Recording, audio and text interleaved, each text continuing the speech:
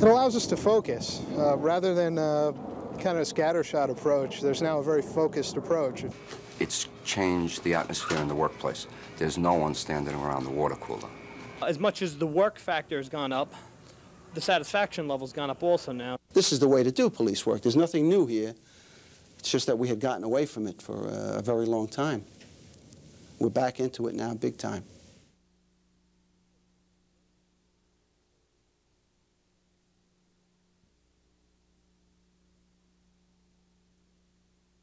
We're not going to solve any crimes from this building. The people that are actually doing a job are the men and women of the department that are in the field. So this is just a process that we want pushed all the way down to that roll call and into those training sessions. The officers must know why they're going out there. It's about sharing the information, solving crimes, locking them up, identifying patterns quicker, sooner, getting that information out, and seeing that every piece of this department, whether it's a staff support piece or an operational piece, is doing everything they can in furthering the mission of reducing crime. The fundamental element of the CompStat process is bringing a borough in with the borough commander, the precinct commanders, the narcotics commanders, robbery squad commanders, auto crime, where they have to stand together and demonstrate the plans they came up with to address the problems that they face. Some people consider it the best thing that's ever happened to the police department. Some people consider CompStat to be their greatest nightmare come to life. If you're running your place right, your people shouldn't have to get ready for 3 hours before a CompStat.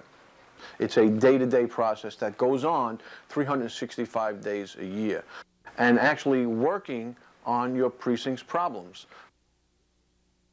CompStat is a very effective management tool. It makes us very aware of what's going on around us. We have to be on our sharpest at all times. We've got to be on our game 24 hours a day, 7 days a week, because you never know when that phone is going to ring, and it'll be a deputy commissioner, it'll be the chief of department, it'll be the chief of patrol, and they've got a question for you about an incident that may have happened that day or the day before.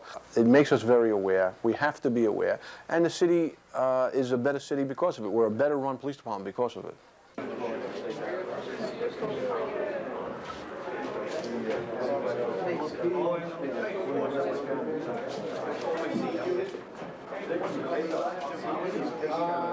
My staff's prepared, I'm prepared. You know, it's an everyday process with us, so it's just sort of the biggest thing is just getting here at 7 o'clock in the morning. Other than that, it's normal course of business. Ida John, is that the area that borders the 104? Correct. Okay. So on the screen, what we're looking for now is the 104 border. And we'd like to see the burglaries up there for both precincts. And we've got transit on standby to discuss the crossover robbery patterns, right, between the two precincts? Yeah, if you look at the crime of robbery in 83rd, we're down. We're down the last few years in a row, very significantly down. If you look at the homicides and shootings, we're down significantly, 100%. We have not had a homicide this year. Shooting victims and incidents, we're down 64%, 57% respectively. And I'm wondering if we're getting print response, and are we finding prints of value? Have we been utilizing the warrant squad to go out and hunt these individuals down? Well, we're not going to operate on that assumption, right? We got you there, come on. But I think we've covered just about all the important areas that we had mapped out for this point. Why don't we take a 5-minute break now? Thanks. We expect the unexpected, and we weren't disappointed. The changes that have been made so far, hopefully, are not permanent, because it's an ongoing process. The process is what we want to become permanent. It definitely starts with the leadership and the will of the people in charge. It's a total change from how we were doing business for X amount of years.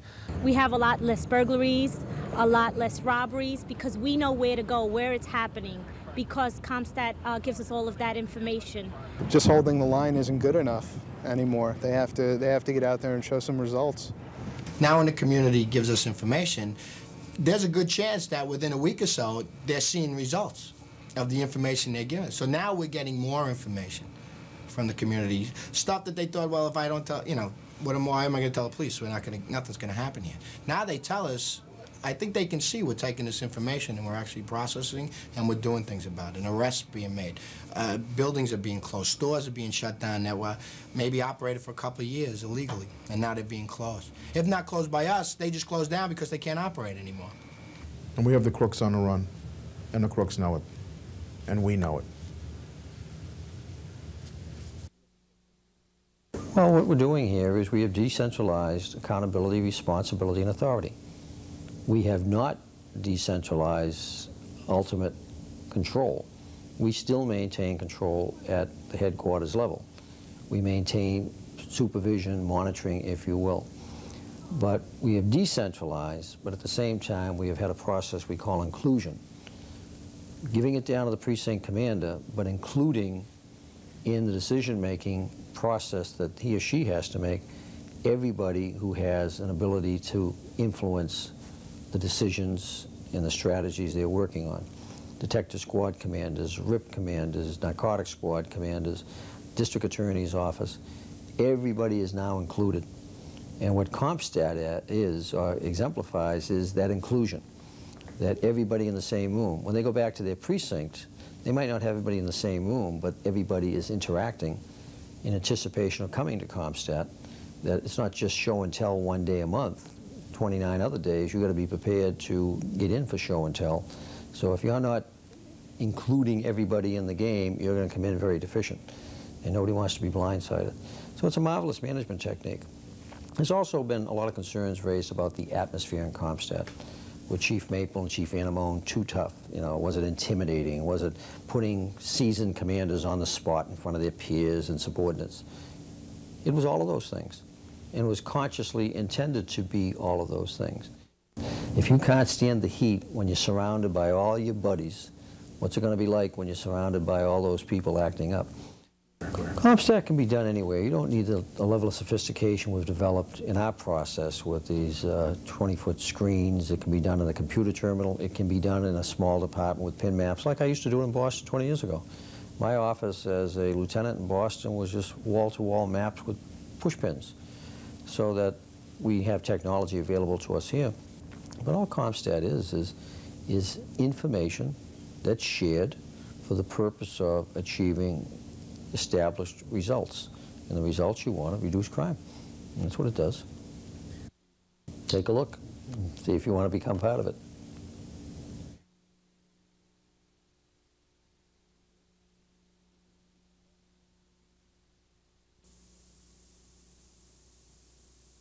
We thought it would be a great time to look back on the department's incredible history.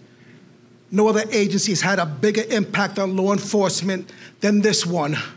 There are so many firsts pioneered by the NYPD. The first police department to have regular firearms training. The first bicycle squad and bomb squad. The first to widely adopt the 911 call system for emergencies, and so much more. So there's plenty of history to choose from. But the topic of tonight's discussion is the perfect way to get this conversation started. Because when you talk about innovations of policing that shaped our profession, there's everything else, and then there's CompStat, the platform that's been copied worldwide for the past 30 years and revolutionized how police departments talk about crime. Of course, by 1994, data tracking wasn't exactly a brand new idea. Just a few months after becoming president of the NYPD Police Commission in 1895, Theodore Roosevelt used month-over-month and year-over-year crime numbers to discredit a New York Times story that said he was about to get fired. The reporter had written that the city was out of control and the NYPD wasn't doing anything about it. So Roosevelt called the reporter and other members into his press office, grabbed a ledger off his desk, and showed them that actually arrests were up and crime was down. His cops were doing their jobs, and he had the mayor's full support. That story sounds eerily familiar to today. So Teddy Roosevelt became one of the first in a long line of NYPD executives to use crime stats to make that point. And anyone who has ever been to a podium at a CompStat meeting knows the numbers don't lie. What made CompStat such a game changer wasn't the data, it was the people who designed, developed, and directed it. We have two of those architects here with us tonight who understood that it wasn't enough to have accurate, timely intelligence. You needed accountability because cops are just like everyone else. They learn faster when they know the material is going to be on the test. And as a former precinct commander, I know exactly what those tests are like. Imagine getting audited in real time in front of a live studio audience, and you better have all your receipts. I wouldn't describe it as a fun experience, but it was definitely effective.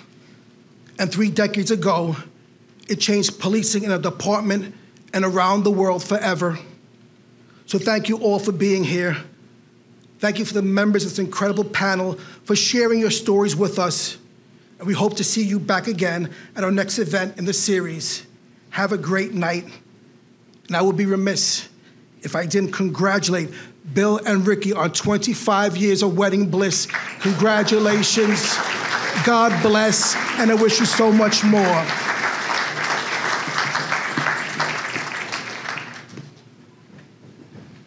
Thank you, Commissioner Command. At this time, I'm going to ask everyone to draw your attentions to the video monitors on both sides of the stage for a CompStat video presentation.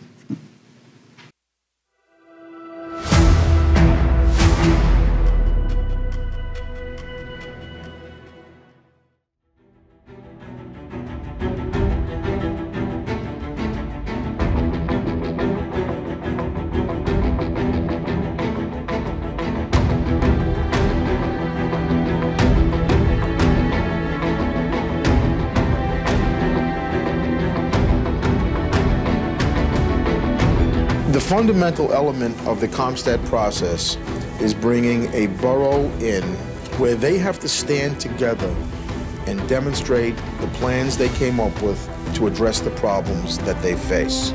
This is the way to do police work. There's nothing new here. It's just that we had gotten away from it for a very long time. We're back into it now, big time. If you're running your place right, your people shouldn't have to get ready for 3 hours before a CompStat. It's a day-to-day process that goes on 365 days a year. All CompStat is information that's shared for the purpose of achieving established results. And the results you want to reduce crime. And that's what it does.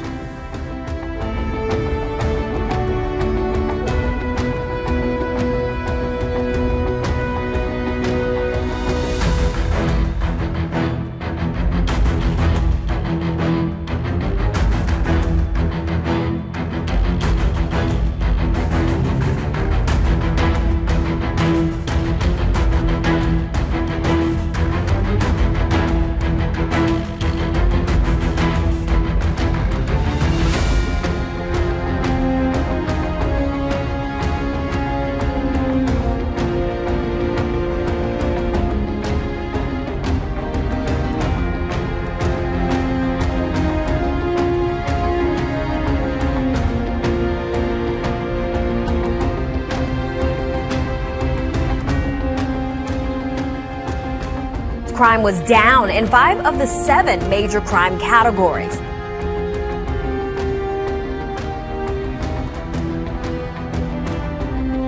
The mayor and the police department attributing it to precision policing. We know who's pulling the trigger in New York City. We will do everything within the law to shut you down.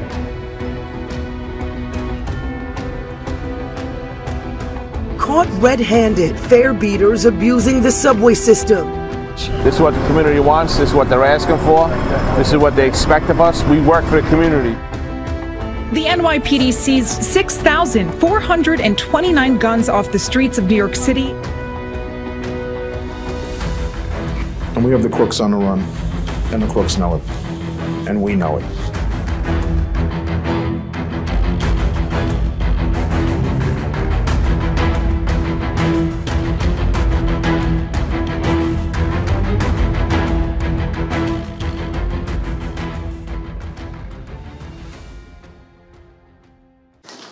Thank you. And now to conduct a CompStat interview, it's my pleasure to introduce ABC Eyewitness News anchor Bill Ritter and the 38th and 42nd Police Commissioner of the City of New York, the Honorable William J. Bratton.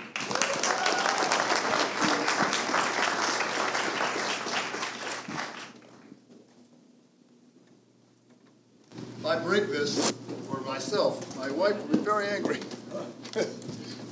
Thank you, Bill.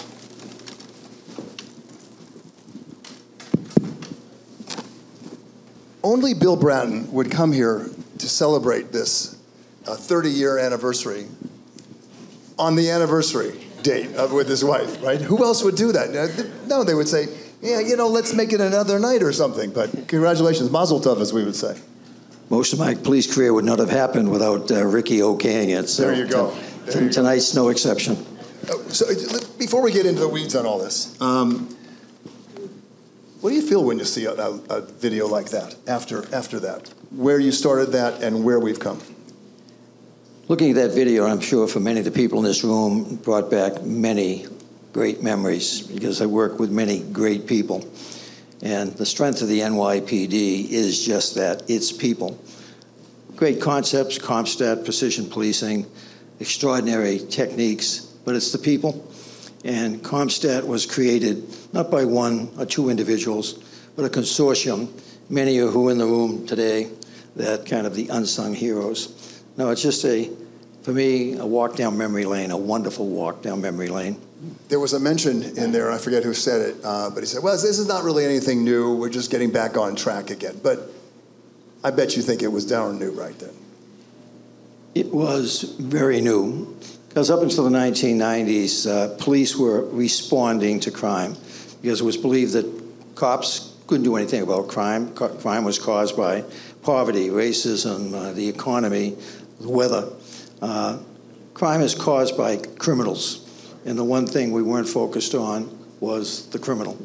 And what CompStat brought was a new mindset, that the idea of basically gathering information, the old mantra, timely, accurate intelligence, rapid response to that intelligence, effective tactics, and relentless follow-up. But over it all was the concept of collaboration, all of us talking to everybody, from a detective on up to the super chief and commissioner. Overall was transparency, the idea of in a profession that celebrates exclusion and secrets, it was about inclusion, sharing the secrets, what's working, what's not working. And as the commissioner alluded to, and many of the people in this room can allude to, it was tough. It was intended to be tough. And the reason the department does such a damn good job, it basically had a lot of tough people that knew what the hell they were doing. Was there any feeling towards you that, hey, what are you doing? We don't need this. We can do this ourselves. We got a lot of that. John Miller, what was the expression when I introduced you and Jack Maple to the command staff for the first time? What was Jack Maple's comment? Wait till they get a load of us. Wait till they get a load of us. He had the top investigative reporter in the city, this kind of chubby transit police lieutenant that were now basically with me, the kid from Boston running the greatest police department in the world. It was quite a change. Let's go into how it's changed since then. I know that you changed because your hair was all dark, just like mine was back then. There was a lot more of it. And it's different now. Oh, that's great. Hold on. John Miller, nice to see you. A former colleague of mine at ABC News, and now not a colleague, but doing a great job at CNN, and a really great job. You're giving them CompStat in your way of doing it, I think, by giving the viewers real information about what crime is all about and how do you fight it and what happens behind the scenes. But let's talk about how it's changed, because I think that how it's proposed now and what functions it does right now is different, number one. Number two, I got the sense that from what you've said in the past about this, and you said it tonight too, you opened it up so everyone has the information. You know, we get this document every week from the NYPD, and we see where crime is up and where it's down, and it's down a lot. And it did. We had to look at this and say, this is where it is. And yes, all the things that are happening, you might get the feeling, watching the news, for instance, that is not safe out there. But the numbers, so, you know, liars figure, but figures don't lie. And that's what this is all about. What Commissioner Caban indicated in his comments were the idea of the accuracy, that the figures are real, that as we indicated, that we were not going to stand for any sharp pencils. We wanted accurate information. It was important to know where it was happening, when it was happening, and who was creating the problem. So the transparency was critically important to it. And the substance of its success was that transparency, not just within the police department, initially within the police department, but now the public. The public can go online and see in their neighborhood, at their street address, what is happening, and almost in real time, what is happening. We never had that before. That if anything, we used to hide the numbers under the rug. I used to joke when I was in Boston, when I became commissioner in Boston, that my predecessor, the reason he was bald, when I stepped into the commissioner's office, I found all the secrets hidden under the rug. So his head was rubbing against the ceiling because of all those secrets they were hiding. But, you know, the truth is what you're seeking here. And that is, whether it's all numbers or whatever it is, it's the same thing happened a lot of people felt when the police department started with body cams. You know, look at how great it has been. It's gone the other way completely, right? There are some people in this room that were against it, I think, at the beginning, and look what's happened. You know, it's not different that much in this way than we reporters, right? We report the truth and the facts, no matter where they fall, and that's what this is doing. Here are the numbers. Let's go figure it out. Use those numbers to go forward. And the beauty of it is that it's always a learning experience because you're always sharing information, what works, what doesn't work. Medical profession, police profession are very similar. The medical foundation is to do no harm. Basically, the police foundation is to, although we have the power to use even deadly force, to use minimum force. And one of the ways that we can do that, minimum intrusion into the lives of people, is increasingly with what CompStat started, that has moved to preventive policing, now precision policing, that we are able to pinpoint, particularly with technology today, with much more accuracy, who are the criminals in the city. So we can reduce racial tension, by, for example, by not stopping every black kid wearing a white T-shirt in the middle of summer.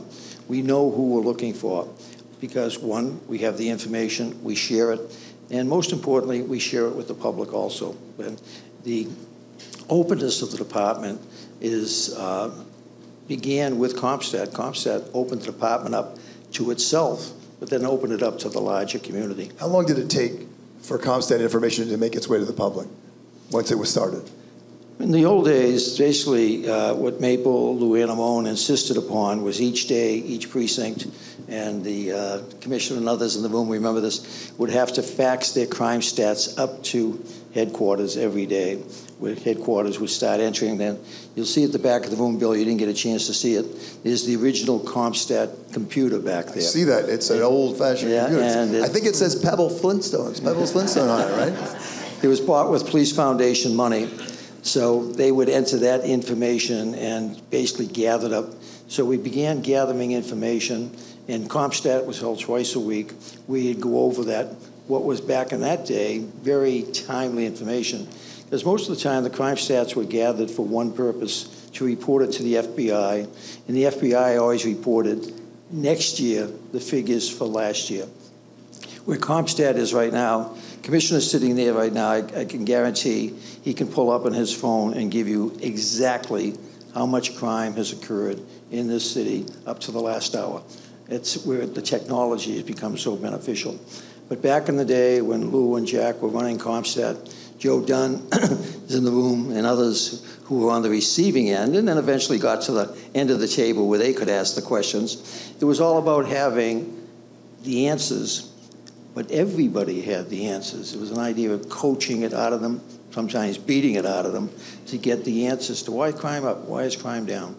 And it was just a phenomenal initiative. And thank God that we had it, because it literally saved New York City. It saved New York City, and it saved hundreds of thousands of lives. So when you look back, Bill, when you look back at all that, how much has it really changed? We're looking at that computer out there, and that's a long time ago. There's no question.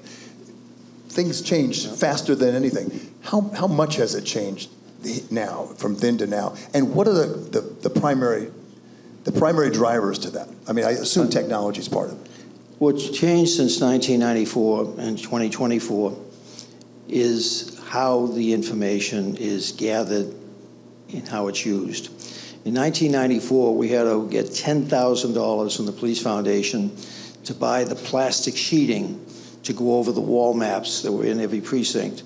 And then the precinct had put up little stick-em dots that would show the different crimes: red for murder, blue for robbery, yellow for this or that. And what started emerging? Hotspots. That's where you wanted to put your cops. Now, with these phones, it can be done instantly. Back in 1994, back to my transfer days, 1990, that we used to do VCR videotapes to send out to every precinct, where I'd send out messages to the troops. The commissioner now, sitting there right now, can get on this phone and reach all 35,000 of his cops right now, because every one of them is carrying a phone that they can all connect with each other. What has changed is the connectivity, the ability to communicate with each other. And what has also changed is the overall theme of CompStat was urgency. There were people out there being raped, murdered, robbed. We can change that. How are we going to change it? We're going to find out where it's happening so we can prevent it from happening. And that's what changed. We went from response focus, where we were measuring our success on the number of arrests, response time to 911, to where we're now measuring our success on the number of lives we were changing. And that's how it's changed, that the urgency of crime, that's why we want it up to the minute so we can save lives. When we first talked a couple of weeks ago about this, and me coming up here and talking to you, you mentioned several things about CompStat that has changed over the years. Productive policing, the body cam footage also goes on there, and that's interesting.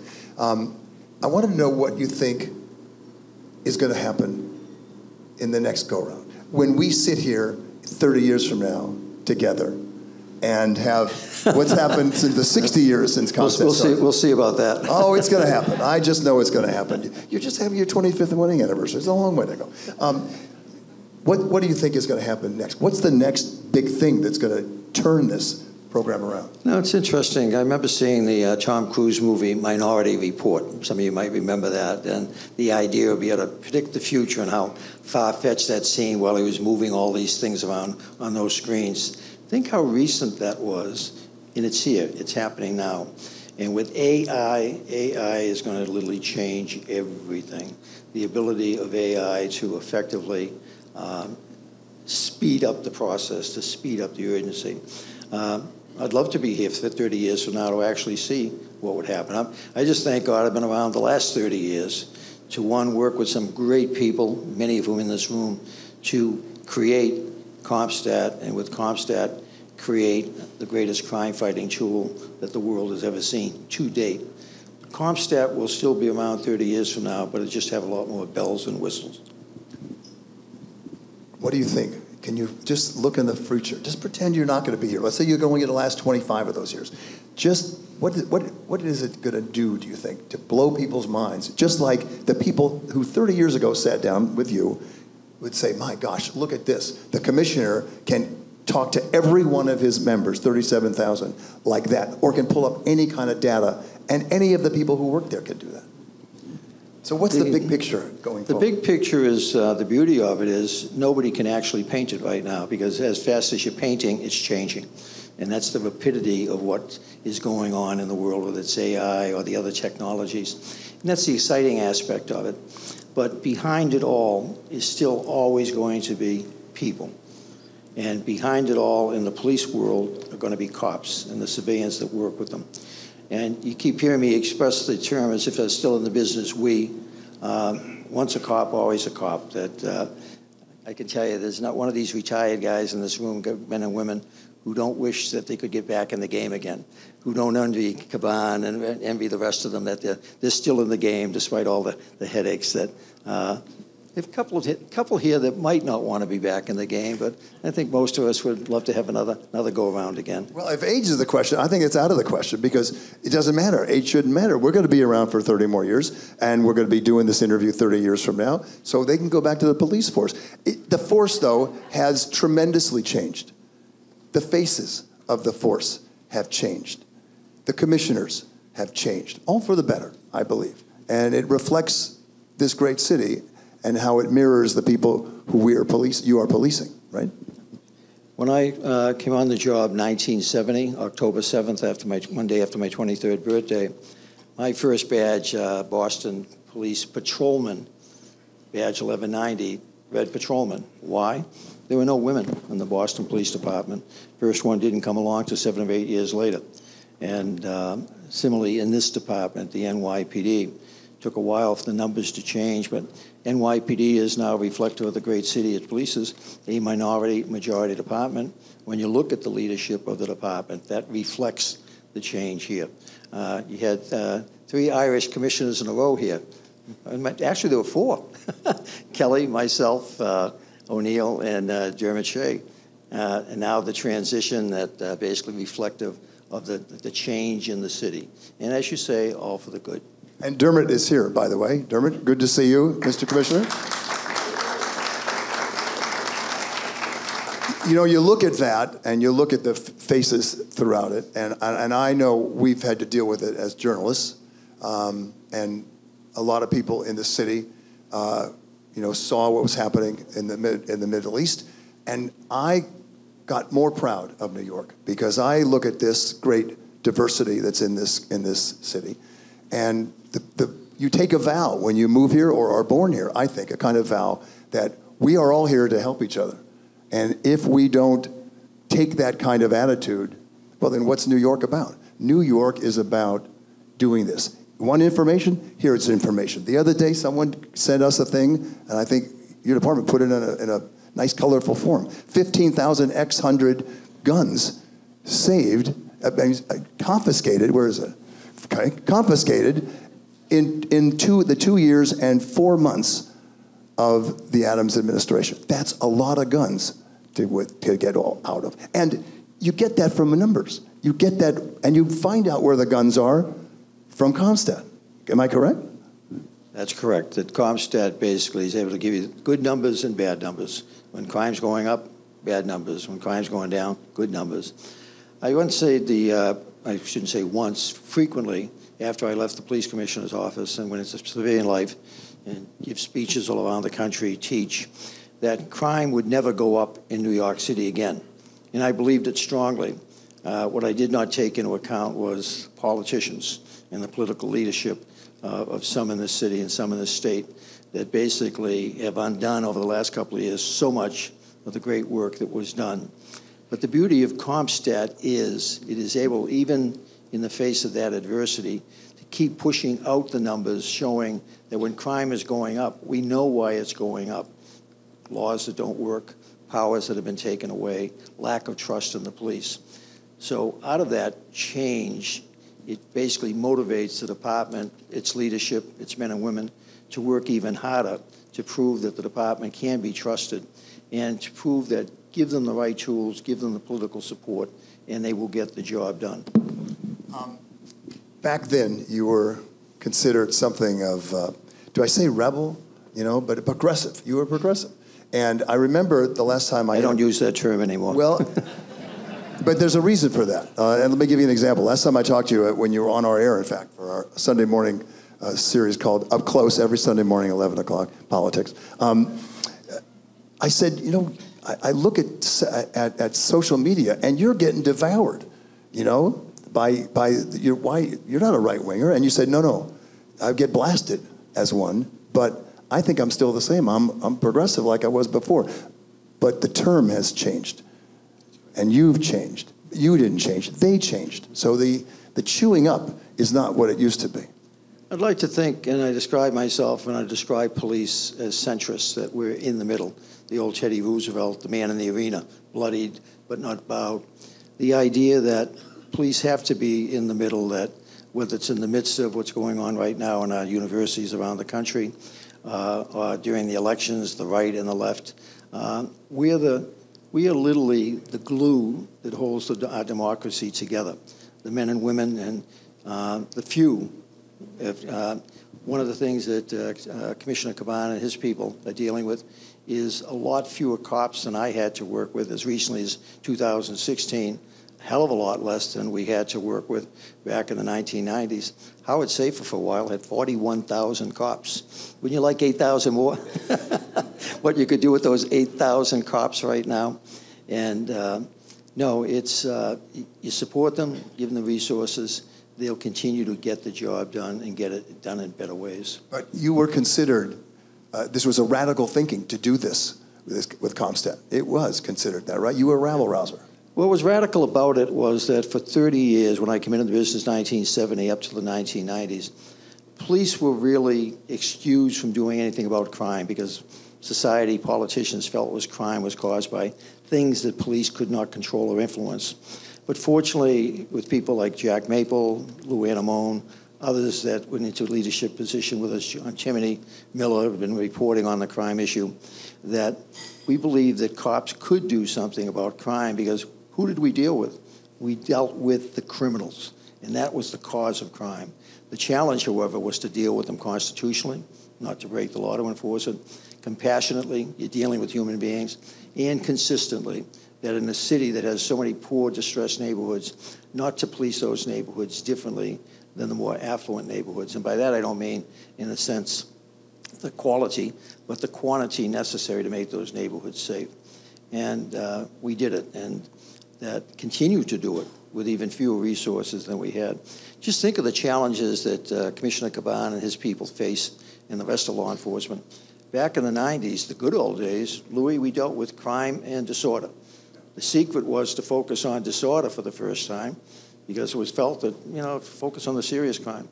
And we got it done because when we married the two. Now, after 9/11, terrorism came back in. Now, in 2024, your question about what does the future hold? The technologies that the department has to be efficient in dealing with.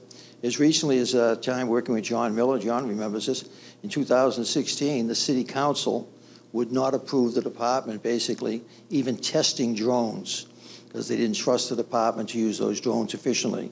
Remember the fiasco with the electric dog? They didn't want you to use the electric dog, that this futuristic device that everybody is eventually going to have in their departments. No, it's the idea of the constant issue for the department and its leadership is to win that trust. Going back to your point about, I describe myself and policing now as centrist, because progressive has in fact taken on a negative connotation. But I've often talked about in my speeches that there's no entity in America that was more progressive and willing to change than American policing. When I look back at what it was in 1970, when I came into the business, the corruption, the brutality, the racism, the incompetence, the idea of crime, nobody paid attention to crime back in those days, versus now the prioritization of all those things, of human rights, of crime, of dealing with disorder. What a change. And you know, you talk about the new wave of cops, but there's also an old wave, and we saw it, Commissioner, this last week, when all of a sudden there was a great ceremony where men and women whose parents had been cops and had died in the line of duty, some of them, all of a sudden their kids are getting promoted. And that was so moving and so powerful. And I thought, at a time when the police department has changed so much, that stuff stays. That stuff lingers, for the better, I think. We talk about the police family, and it really is that it's a brotherhood, sisterhood, and we make a commitment to cops when they come on the job that if something unfortunate were to happen to them, we would never forget. So what you talk about, this ceremony last week among one of the officers being honored was now Captain McDonald, son of Stephen McDonald, who was shot in Central Park back in the 1980s and stayed on the job in his wheelchair and respirator. and basically worked up until the day he died. 2017. 2016, Stephen came up to Boston when my father passed away, along with about 300 members of the department, to attend that funeral service. Steve came up all that way in the condition that he had to deal with. And that was just reflective of the family, the brotherhood, the sisterhood of policing, and why I and the people in this room love the profession so much. As we have a motto, the motto we've been using is cops count, police matter. Because every day the individual action of a cop, every day the collective action of the NYPD makes a difference in people's lives. And what CompStat did, it effectively harnessed the energy, the creativity, the strength, the force multiplication of the department to focus it laser-like on what was creating fear in this city. And it focused it, and like a doctor now using lasers with pinpoint accuracy, they've been able to effectively deal with crime. Can you imagine what crime would be like in this city without that system? No, and you also give the population of New York a chance to see what the facts are so that they can make their own decisions. And I think that helps tremendously. The idea of winning trust. I'd like to make a shout out here that you might have noticed that the commissioner was very resplendent up here tonight with a bow tie. I think the only person in the room with a bow tie, and I salute him for that tie, because one of the things we're here to celebrate tonight are several of the people that were involved in the creation of CompStat.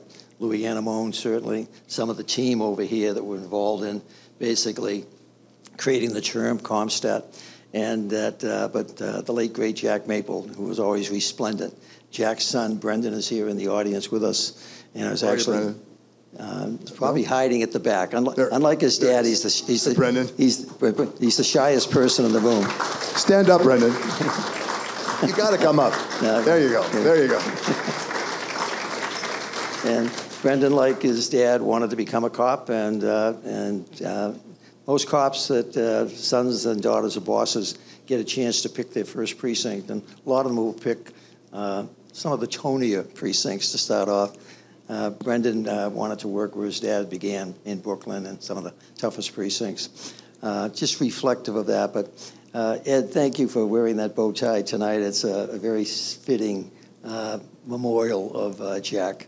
And also, if I could do a shout out about Louis Anamone also, that a lot of attention is focused on Jack, the back of the room, the memorial. Jack could not have been as successful driving the concept of CompStat without somebody who basically was in the department, who understood the department, and was as brilliant as Jack in getting it done. And that's Louis Anamone, who's here tonight with us. So, Louis, thank you.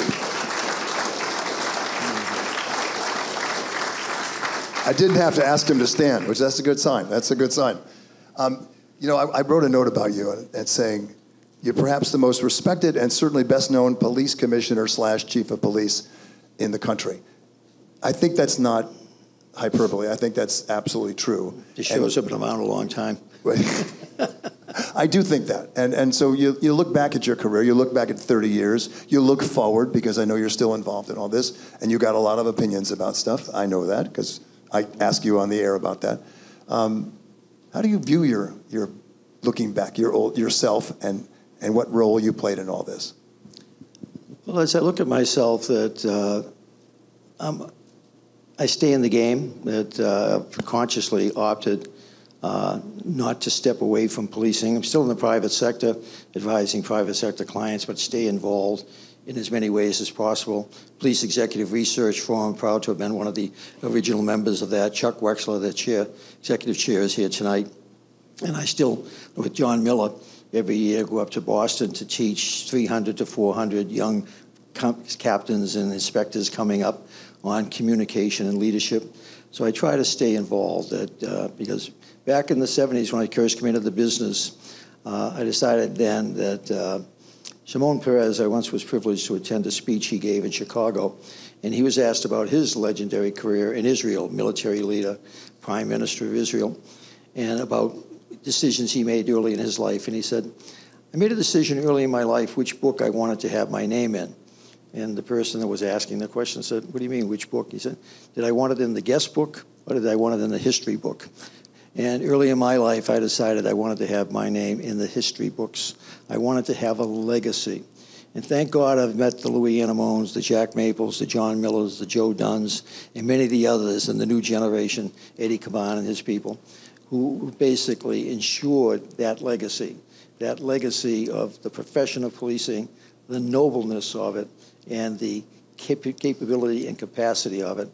So I'm glad I stuck around as long as I did, because I think I've got a legacy that's secured through the hard work and creativity of so many others who I had the privilege of, at some point in time, selecting, leading. I often say I've been privileged to have more Super Bowl teams than just about any NFL manager or coach, because I've had the NYPD twice, the Transit Police, had the LAPD, had Boston. So had a good run, man. I'm not running anymore, I'm still walking. You've had a good run. You've been lucky. We've been more lucky. We've been more fortunate. And the people who know you know that they're better when they know you. And to have you do what you did and still be here and be active. Does he call you? Do you call him? Talk to him? All right, that's good. He appreciated his guidance, is what the current commission says. Bill, a little memento of being here this evening. It's on display at the back. The CompStat, the articulation of the 4 principles, were actually written by Jack Maple on a napkin up at Elaine's. And when we opened the new CompStat room, Police Foundation commissioned the napkins that from Elaine's with the 4 steps. So just a little keepsake of your being here tonight for the 30th anniversary. Well, thank you. Usually I would get this from John Miller, because I think he was like the best customer when he was a young reporter, right, at Elaine's, John. And usually there'd be a drink on it. Oh, well, thank you very much. John. Thank you very much. That's how we kept losing the notes. Yeah, we wrote them on the napkin here. I don't know where it is. Thank you. Thank you for everything you've done. Thank you to everything they've done.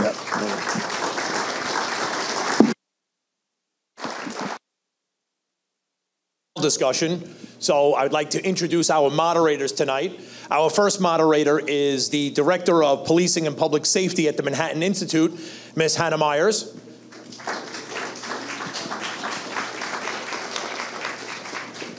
And our second moderator, the Director of John Jay College's NYPD Executive Master's Leadership Program, Professor Peter Moskos.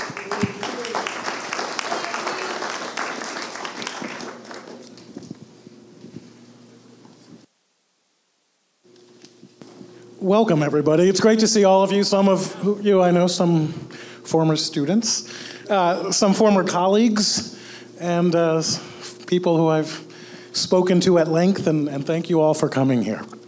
Yes, this is truly an honor, and we're gonna introduce our panelists, invite them up, ask a few questions to each, and then with the time remaining, which is going to be fairly short, we'll open it up to Q&A.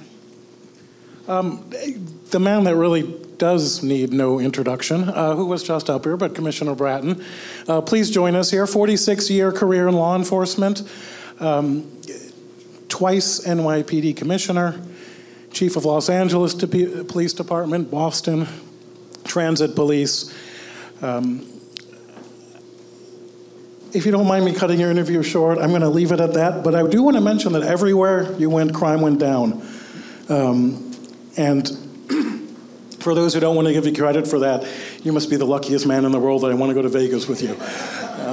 I'm lucky many times over. I have Ricky, and I've got the opportunity to work with most of the people in this room. John Mueller, who's Chief of Police of the police at MTA, started as a police officer at NYPD in 1992, joined Yonkers PD in 1994, and rose there to police commissioner in 2019. He is a graduate of John Jay College of Criminal Justice and has 28 years in law enforcement before joining MTA.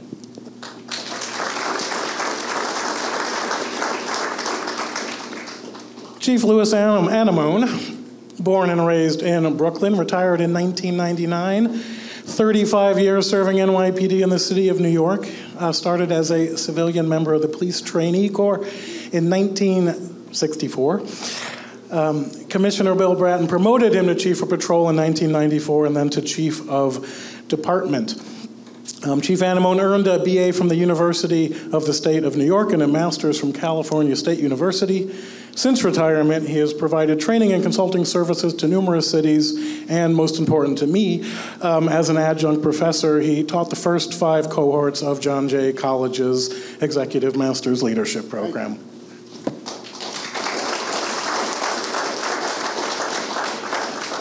Michael LaPetrie is the NYPD's Chief of Crime Control Strategies. He joined the department in 1994 and began his career on patrol in the 73rd Precinct.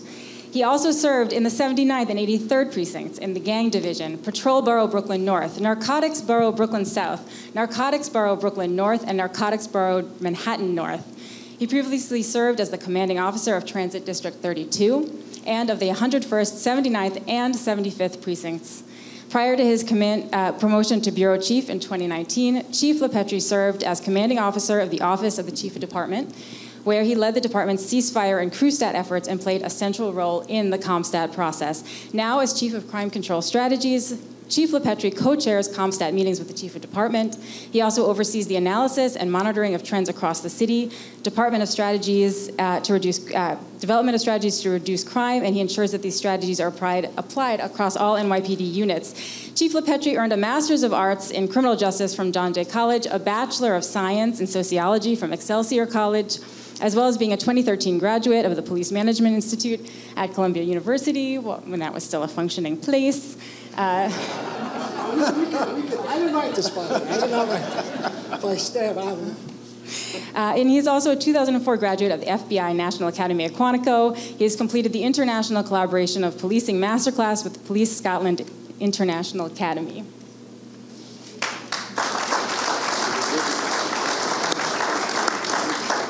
And finally, last but not least, we are joined by Greg Roberts. Mr. Roberts is the executive director of the New York City Police Foundation. He has over 40 years with the foundation. He has worked with NYPD on many of its most innovative programs, including the Options Program, Crime Stoppers, Operation Gun Stop, and the Real-Time Crime Center. Thank you for being with us. Chief Anemone, I'd like to start off, though anyone is welcome to add something to this, but Joe Esposito, who sadly passed away after served nearly a decade and a half as Chief of Department, and he passed away in January. He led more CompStats than any other person, I believe. That is absolutely. That's absolutely. That's correct. There you go. Yeah. Could you tell us about... So I met Joe in 1991. Can you hear me? Yeah. In August of 1991, during the Crown Heights riots. So on day 4, when I first showed up, Joe had been there 3 days. He was serving with a broken hand. His hand was in a cast. He wouldn't leave his people. Talk about leadership. So I had my eye on him, and then Commissioner Bratton also noted Joe, along with Joe Dunn, during our CompStat meetings.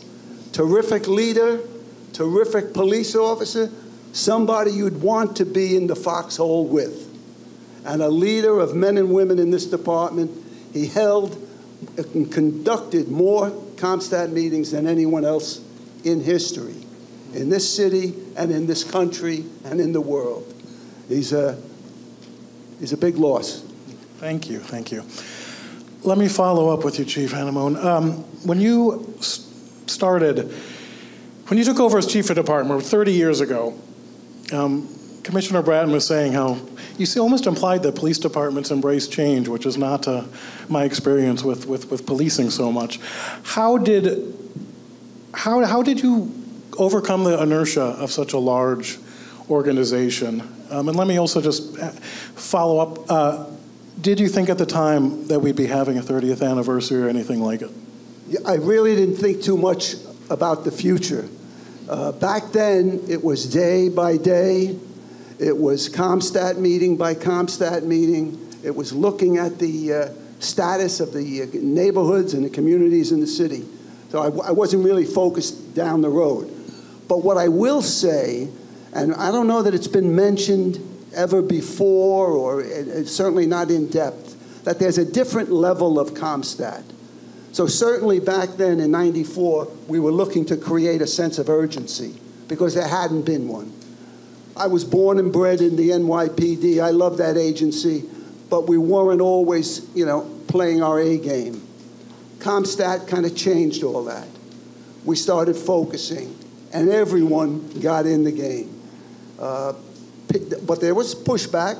Not everyone was happy about it, but we did it. We got it done. We had people like Jack Maple, the visionary, thinking of it, thinking of this whole system. People like, and they're here today, Gene White, Bill Gorder, people who aren't here tonight, Helena Malisi, John Yo, at the very beginning, behind the scenes, making this happen. So that level that we're trying to talk about is that organizational change that Commissioner Bratton knew about, and he used this system, this CompStat system, to change a bureaucracy of 35 and later 40,000 people so that it's been institutionalized. We're seeing the benefits every year since that 1994 year.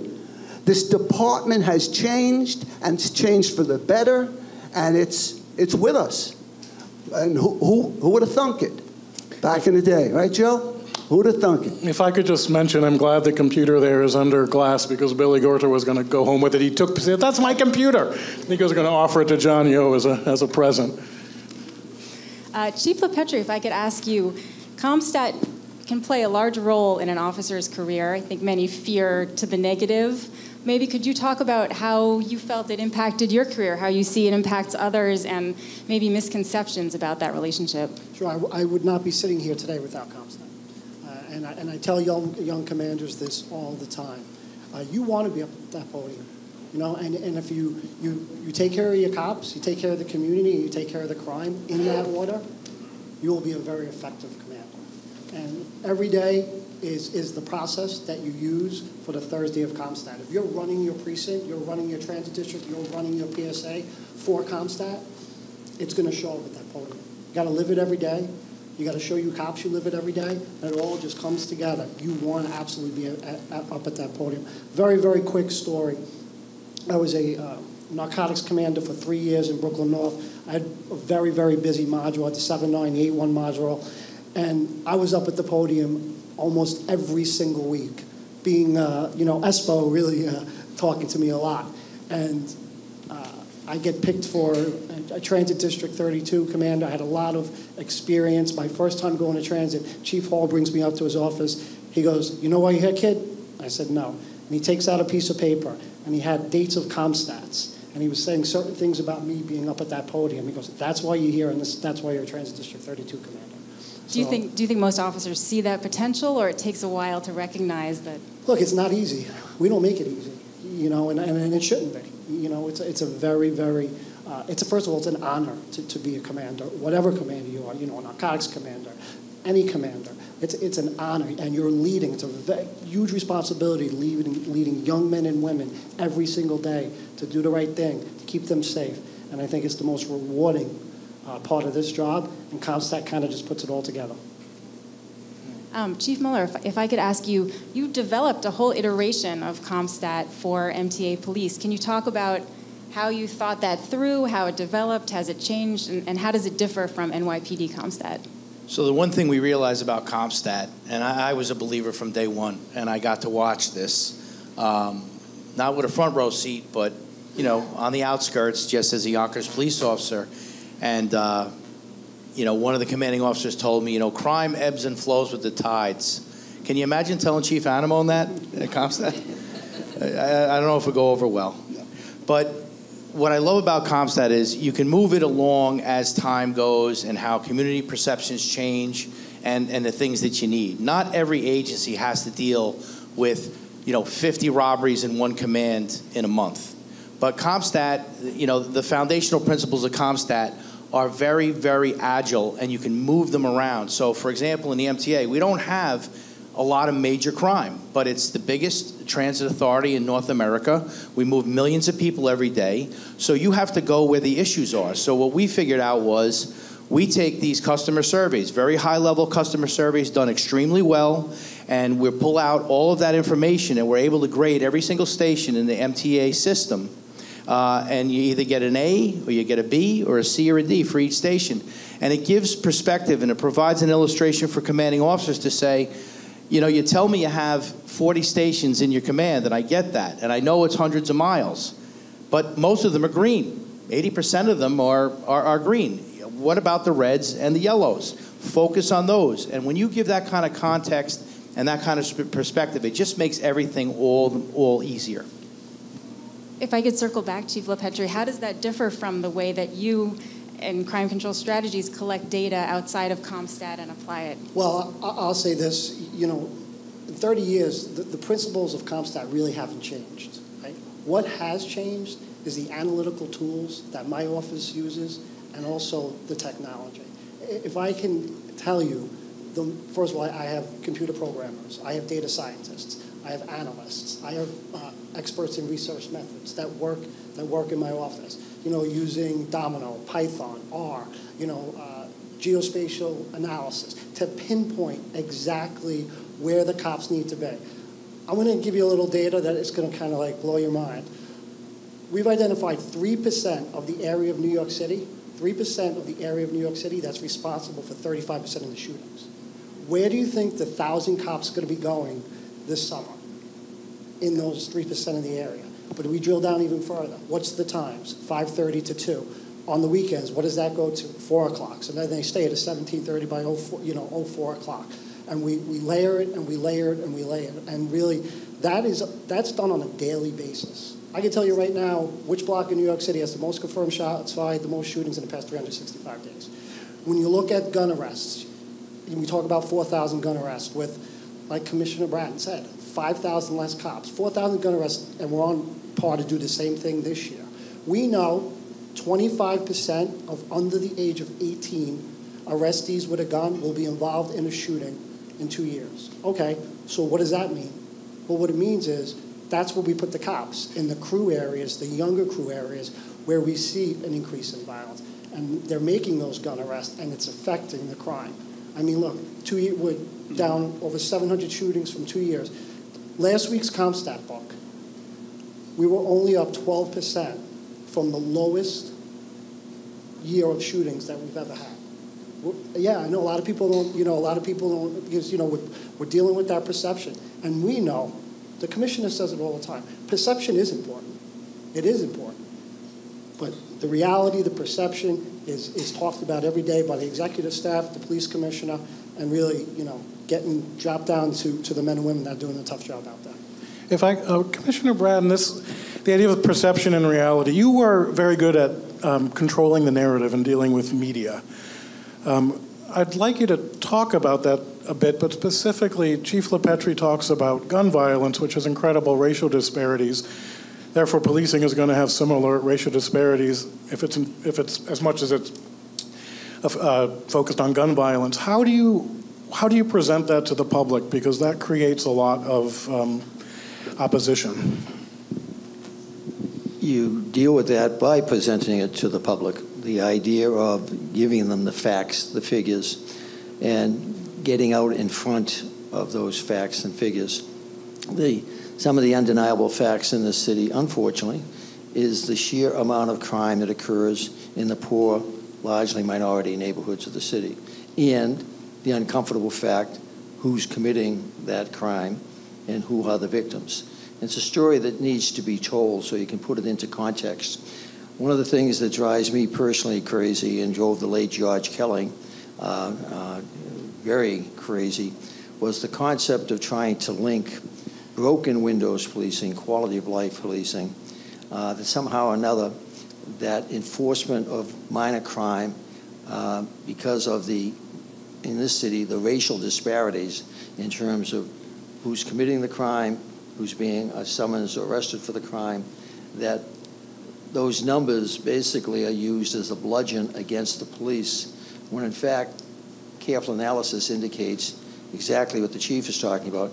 You put your cops where the problems are. And whether it's a black neighborhood or white neighborhood, you put the cops there. The challenge is when they're there, is to have them perform lawfully, constitutionally, compassionately, dealing with people as people, and consistently, that people in those poor neighborhoods don't feel that they're being treated differently than people on the Upper East Side are being treated by the police. Difficult challenge, because as any cop in this room will tell you, the realities of the streets in the poor neighborhoods are very different oftentimes than the reality of the streets in the richer neighborhoods. So that's that thin line that they're constantly walking, that they don't fall off and get into trouble.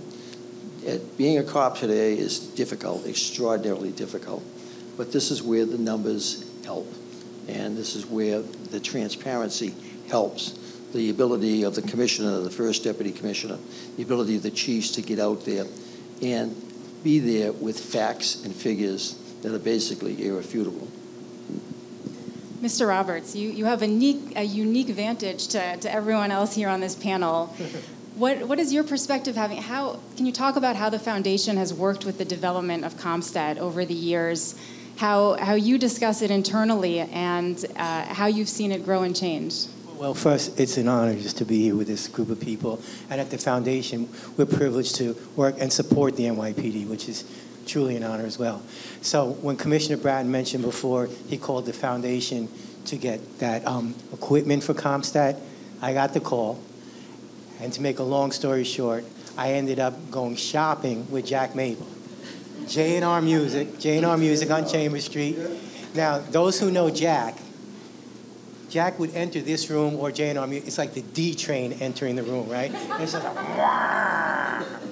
right? So, shopping with Jack. You did a lot with Jack, and we spent a lot of time in the lanes, John.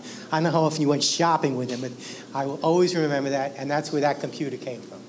So on that computer, one last story on a Jack Maple napkin. What does CompStat stand for? It's not computer statistics, comparison statistics. And that's what it is. Comparing day to day, comparing all these numbers. That's where it came from.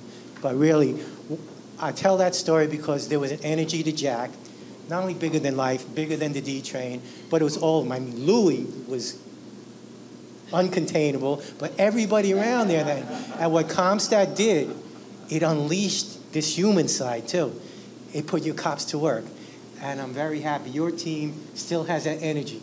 It's still out there. It's in the NYPD and the men and women. And again, it's a pleasure to be part of that. I could expand on that story in terms of CompStat. Gene White tells the wonderful story of the night of the snowstorm when he and the rest of the team were locked in their little room trying to computerize with that wonderful machine back there, basically all those stats that would be coming in from the precincts, faxed in every day. And they're all rushing to get out of there because the storm is basically going to make their drive home a very risky and daring one. But the last challenge was to, what do we name this system that we have just now created? And I write about it in my most recent book, and Gene, to listen to Gene over a couple of beers tell the story of it, it's hilarious, that finally, what was it, Gene, that somebody just said, well, we have eight letters that we have to make the name, and that's where comparative statistics, CompStat, that's where the origin of it. It was that fast. Get the hell out of there and get on the road to beat the snowstorm. It had to be 8 letters because it was a computer file. It was an executable computer file in the old DOS format, so it was CompStat.exe. That's right. Yeah. Chief Hanneman, when you led CompStat, I don't know if the people in this room know that, but you had a certain, what's the word we're not supposed to use, aggressive reputation. Could you... Well earned, by the way. How do you defend what you did, sir? Good sir. I was told that the mission of the NYPD was to prevent crime, improve the quality of life in the neighborhoods, and I think that was it. Prevent and improve. What was your 3-pronged test for any? The tactics that we were going to use were going to be legal, moral, and effective. And we drilled down on that at every meeting. Listen, we created a sense of urgency in 1994 that didn't exist. And we talked a little bit about that sense of urgency continuing. But to the organization back then, and I said this at the JFK school, it was like a shot of adrenaline to the heart of the NYPD. CompStat just woke everybody up. And then you unleashed, through the commissioner, he wanted to see people try things. There was no issue with trying and failing. He wanted to see ideas. He wanted to see people, and he gave them that authority. And we tried to encourage them at those meetings. It wasn't always nasty, but we had people pushing back. You were asked this question earlier. You don't change an organization of 35, 40,000 people overnight. It took a while, it took a lot of work, a lot of hard work, and a lot of leadership up and down that line. And I miss Jack, you know. I miss Jack terribly. He was the guy. Thank you. Has the transition at MTA been similar? Adrenaline? You know, it hasn't. I got to watch Ed Hartnett, who was a chief in the NYPD, and he became a Yonkers police commissioner, and I learned a ton from him. And I watched the pushback, and it's much what, you know, those that came before us talk about this resistance to it, that it's just a different way of doing things, and people didn't want to buy into it. Sometimes it's just they're too far along in their career to want to buy into something new, which is why it's so important to capture younger commanding officers that really want to try something different. I think it's true that when you go through something like this, after a while you're kind of out of ideas if you're there long enough. So getting younger people involved. For us, what I found was interesting in the MTA as opposed to Yonkers was so much of it had to do with public speaking. They knew about their commands. They knew about their districts. They knew about their crime problems. They're just very uncomfortable getting up and speaking in front of people. So we went a little bit slower, and we started just saying, tell me about your districts. The first month, they had to do a presentation on the districts. The second month, tell me about your crime. Third month, tell me about your top offenders. And we went from there. And you can almost see the change. And you know, when Chief Adamone says, you know, change the culture of the NYPD, these guys changed the culture of our entire profession, not just in the United States, but in the entire world, where up to the point when I was a young cop and I started in '92, I mean, we were kind of told, like, yeah, you know, you can't do anything about it. And then a bunch of, I wouldn't say progressives or anything else, I'd say believers came along and said, you're damn right you can do something about it. And we did do something about it. So going a little bit slower with the MTA PD, for what I found, worked a little better. And I'm a people watcher, so I do notice that as time goes by, in the first couple of meetings, they ran out of the room as fast as they could. And now I watch them, they stick around, they talk to each other, they trade notes, because really what you're trying to do is bring the very best out of everybody. This is a group think exercise every single month. What's the best way to do something? If she has found a better way to do it, let's capitalize on that, let's share that with everybody else. So it's going well, and we're having a lot of fun with it. It might be worth mentioning, I mean, I've interviewed 3 of the people up here and another half dozen. I just briefly have to plug my book that's coming out later this year, Back from the Brink, about the crime drop and CompStat. But one of the things that constantly came up in these interviews I did was, and it's hard to imagine, and I say this now as part of the older generation, but the impact on crime. Jack Maple, whose tapes I had access to, and Mike Daly wrote about it in his wonderful book, came to the NYPD and started poking chiefs and saying, how many people were shot last year? And nobody knew. Nobody knew how many people were shot in New York City in 1992. And if you see now, you know, the shooting data goes back, then you collected it for the previous year, so we have 1993, but that's the only time we started getting that data. That shift to a department focused on crime is hard to imagine the preceding years on that. And that cultural change, I'm wondering, Commissioner Bratton, if you could talk about how, I mean, you worked for Yonkers and MTA. Is it fundamentally the same that you can apply to different departments? When you went to LA, did you discover a different culture, or could you use the same techniques? Every city, every agency has got its own culture. Boston, LA, the transit departments I've headed up, the 100-some-odd departments I've consulted with, they're all different. But what is not different is the profession, the idea of what we exist to do. But it's a matter of trying to inspire those different organizations to arrive at a system that will work in their city. It's like a doctor with every patient coming in to see him, 6 foot tall, 5 foot tall. The success of that doctor is how much medicine do you give that 6-footer versus the 5-footer? The idea of the diagnosis, and then what is the level of treatment that that patient will bear. So Los Angeles is a totally different city and a totally different police department and culture than the NYPD, and much, much different, the two of them, than the Boston Police Department. So what CompStat was able to bring, much the same as in the medical profession, was a way of diagnosing your patient and then effectively applying the right amount of medicine to your particular patient. In Los Angeles, the gang problems in Los Angeles were much more severe because of the size of them, the organizational size, than in the city of New York, which had a huge number of gangs, but they were the corner gang. They were the neighborhood gang. In LA, the Blood, the Crips, the MS-13, thousands of members in one gang. So the scale of what the LAPD was dealing with was very different than what the NYPD was dealing with. And the NYPD had a lot more medicine, a lot more cops than the LAPD. But what CompStat was able to do was effectively, it was a phenomenal diagnosis tool for any department, whether it's dealing in a transit police agency or dealing with an urban mega agency like LA or New York. Well, Peter, I think we shall get in trouble if we don't turn it over for the last little bit to Q&A. Is that, am I right, or do we have time for?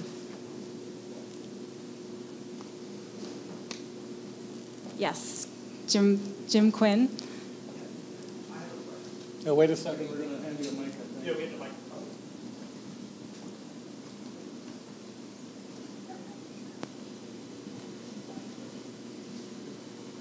Testing? Yep. Here you go, sir.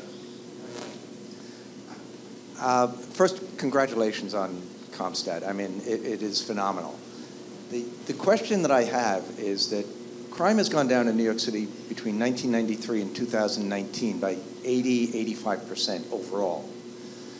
And yet, the laws that were passed in 2019 that took effect in 2020, bail reform and all those other things, were the result of a kind of antipathy to New York City Police Department practices.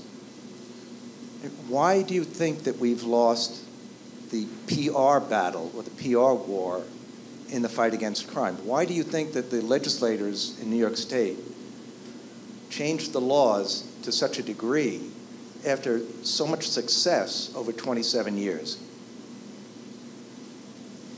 Let me speak to that. One is going back to the point that we've talked about repeatedly, trust. So many of the legislators in Albany, now in the city, from a different generation that, they're 30s and 40s, a lot of them. Very few people there, 40s, 50s, and 60-year-old. So their experiences are different in some respects, that they're the beneficiaries of a much safer city. And the irony of it is they don't understand how it got to be a safer city, because from their perspective, oftentimes they feel it was the idea of the department not treating their constituents with compassion, with morality.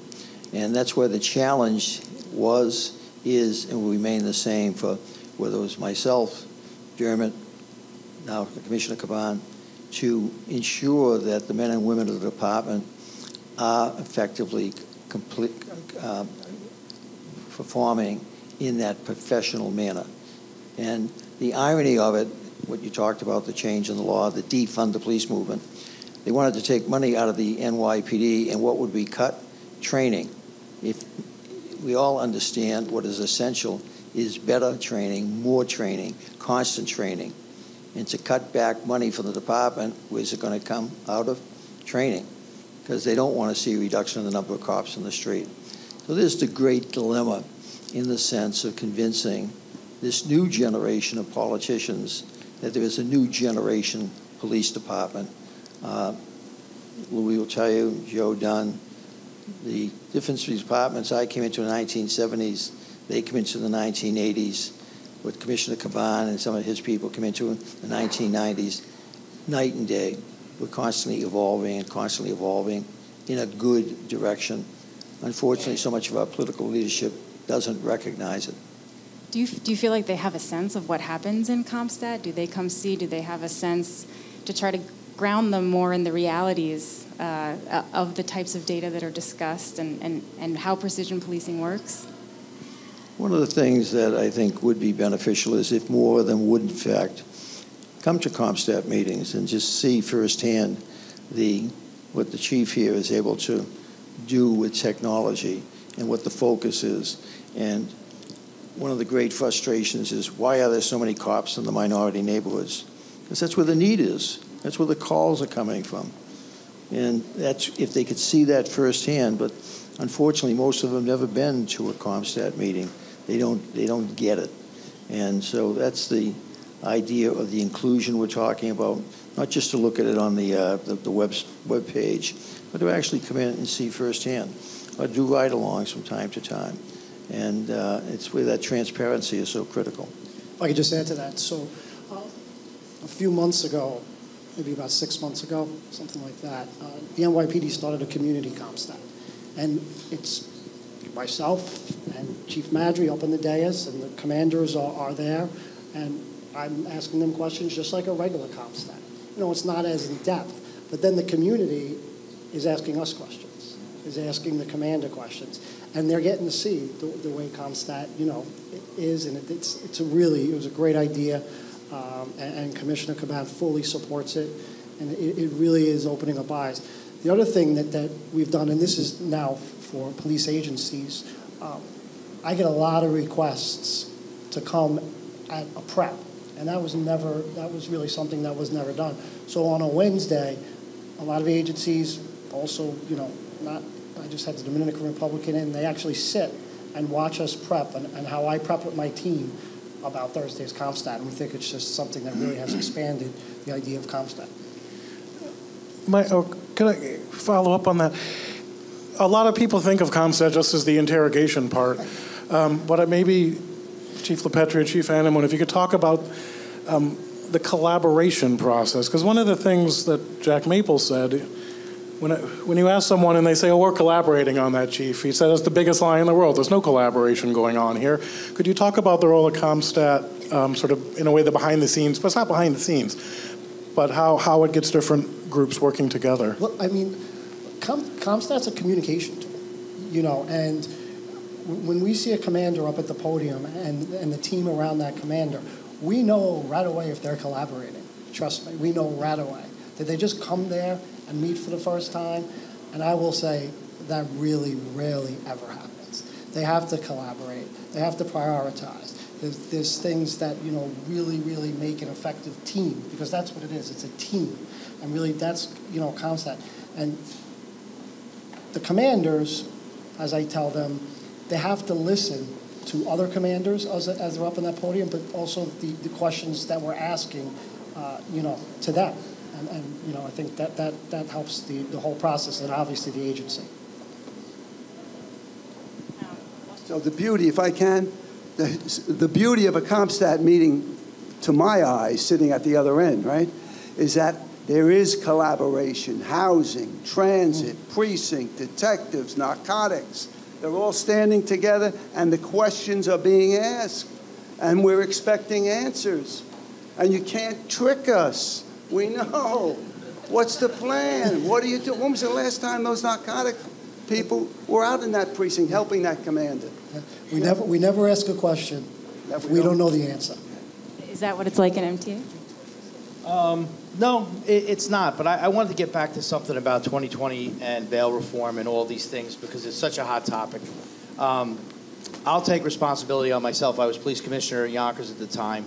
I stood right with Commissioner Shea. We went up to Albany all the time, talked to legislators. And I think now in hindsight we went way too hard. And we were too accusatory. me personally, and we were too aggressive. And I think all it did was really turn people off. I think the way forward is to recognize that this is and everyone always uses this term, pendulum swings. If we're smart this time, if we're really paying attention to history, we need to make sure that pendulum, when it comes back, doesn't come back hard. Because if we can slow it down, the next time there's an iteration, it's only going to go back a little bit this way. So the key is to engage these legislators, talk to them over and over again. Commissioner Shea and I got the door shut in our face. That doesn't mean you stop. That doesn't mean you lay down. It doesn't mean you give up. Eventually, you work them hard, you wear them down, you keep on going. And I'll tell you, I don't know if the politicians are as important as the community. I think we win the community, we win the elected officials. And the way to do that is to do what we're doing now, what we do better than ever. We've learned so many lessons in the last 3 or 4 years about how to engage the community. Explain to the community why you're doing what you're doing. Talk about stop, question, and frisk. Talk about where it didn't work and how people got angry. Because listen, you can lower crime like crazy and have a very safe environment. If the community feels like we're not doing the right job, we didn't win, in my opinion. If we're going to do this right, we have to find that balance between public safety and the community feeling secure in how we're policing. And I think we're really getting to that point going forward by engaging, explaining why we do what we do, and being willing to answer any and all questions at any time. Do you see that from the Police Foundation perspective? Absolutely. I think you have the community. That's what's very frustrating about this. So they do have the community. Because those are the communities that are being victimized the most, as the commissioner mentioned. This might be an odd question about the Police Foundation, but it strikes me as odd that they need your money to buy a computer. It strikes me as odd that people went out of pocket to buy LAN cable, to fling wires out of Chief Anamone's office to get down to the new CompStat Center. Well, sometimes as with the commuter, that expedited the process. But as you know, they have a huge budget there, but well over 90% of that goes to personnel and those resources. So we fund these strategic, experimental, innovative programs that make that difference. Do we have time for one more question?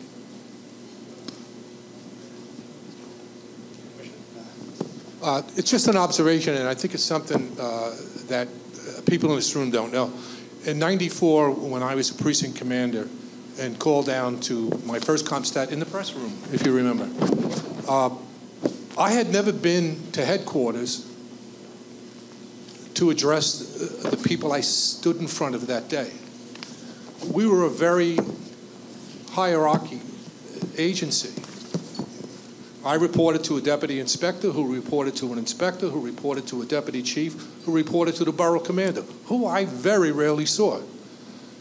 Going to headquarters, you were either in trouble or getting a promotion. No one else was down there. And we talk about you're talking to precinct commanders. That wasn't happening in 1993, 92, 91. We were people out there in the field doing our job. We were lucky to get to see our borough commander from time to time.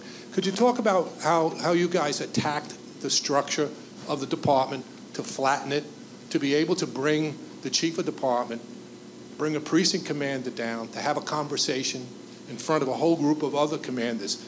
We take that for granted now. Yeah. This was brand new and scary in 1993. And CompStat always was a wet armpit exercise. And it was never a lot of fun. But we got a lot done. Can you talk to us about that just a little bit, Commissioner, or Lou? Let me close with that, Joe, and thank you for that observation. CompStat, the focus has been on crime, the idea of crime analysis, but for me as commissioner from an outside entity coming into this huge organization, I didn't know anybody. That in terms of with over 1,000 captains, inspectors, chiefs, how the hell would you expect to know anybody? But what CompStat provided was that opportunity twice a week to go down, and it's like the admiral in the, up in his top of the deck going down into the engine room. I could sit in that room and watch basically the leadership around the table interviewing the precinct captains and inspectors.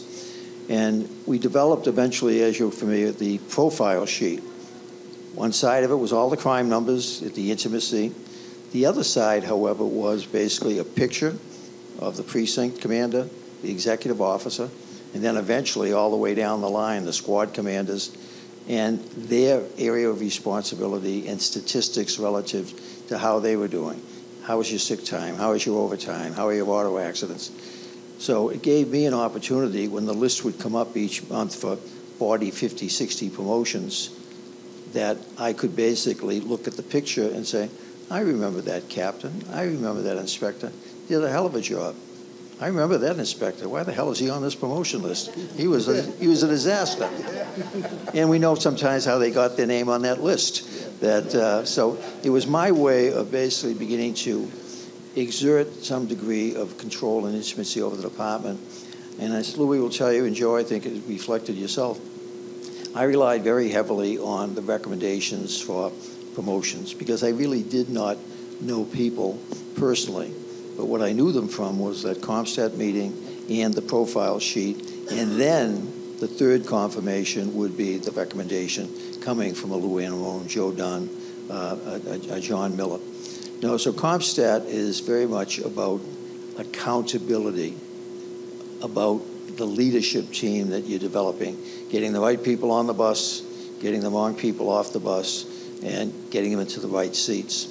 And it was also about the idea that not everybody's going to be a crime fighter. That's just the reality of it. Some guys are extraordinary bureaucrats, extraordinary, and you can't function an organization without the bureaucrats. But in a police department, you need the crime fighters too. The idea is the blending. The idea is getting all the hands on the flywheels that work together. And what you were talking about, Joe, is that there was no working together because nobody had the chance to basically get to know each other. No, so thanks for bringing that up. We talked about crime, but a lot of it is about the idea of accountability. Joe raised an issue about flattening the organization. You know, our dear departed friend, John Timoney, was the mastermind behind that whole, so that kind of blended in with our CompStat work, but it made it a whole lot easier for us to have these conversations with people further down in the organization. Remember when we did away with the... We owe John a debt of gratitude. Remember the old Barney Miller show? Remember that inspector that would show up at the squad? And, you know, every inspector had 3 precincts. They had nothing to do, so they go and pester at the precinct commanders. So one of the first things we did is, you know, flattening the hierarchy. We got rid of that layer of bureaucracy and took it away. And fortunately, I don't think they ever put it back. Thank you very much, everybody. Thank you so much. Thank you all.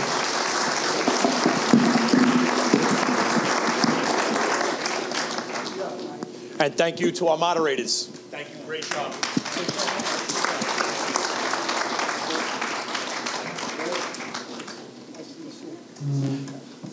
And now to close out tonight's event, it's my pleasure to introduce the Deputy Commissioner of Strategic Initiatives, Robert Barros.